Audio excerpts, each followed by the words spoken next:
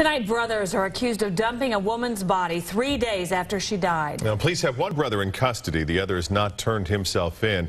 The woman died in a Blue Springs home on January 20th, but Lance Gross and his brother Marlon helped dump her body in rural Cass County. Christina Medina is live in Blue Springs tonight with more. Christina. Good evening. Yeah, according to court documents, this is the home, as you mentioned, in Blue Springs where the woman died. Now, all day long, I've been working to talk to contacts, and I did finally speak to her divorce attorney because the man who lives inside this house is still legally married. His wife moved out last summer.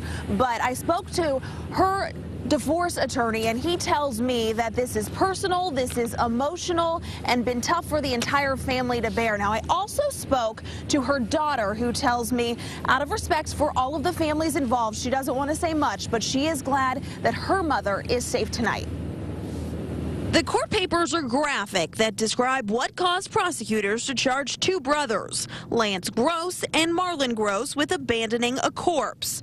The documents explain the woman, who police say was a friend of Lance, died in his bed after a night of rough sex. The woman lost consciousness and never woke up. Police say Gross left her in his bed for days. Then last week, he asked his brother to help get rid of the body. They drove 150 miles and dumped her body in a creek in Cass County. If you screw up or something bad happens, call No Joy, call the police and say, hey, here's what happened. We were involved in this sex act. I woke up, she was dead. I think everybody here would agree that that's so much better than what they chose to do. The woman's name still has not been released. Police are making sure her family is notified first. Now police say more charges could come after toxicology reports are returned.